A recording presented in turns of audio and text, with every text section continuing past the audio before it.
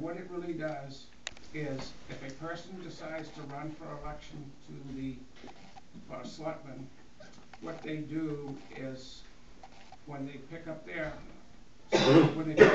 turn in the certified elections, they get a form, and and on that form, if they do not want to collect money for their campaign, they simply say that they are not going to collect or spend any money on their campaign, and they're exempt from everything. So if they don't want to get financed and spend a lot of money, they just say, I don't want to do that.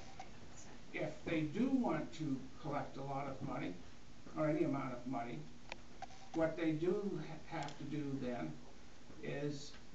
fill out a form that's provided by the State Election Ethics Commission, and in filling out that form, they are required to list the people who contribute over $10 to their campaign, and if they contribute over $50, then that $50 contribution has to have the name listed with their occupation, like what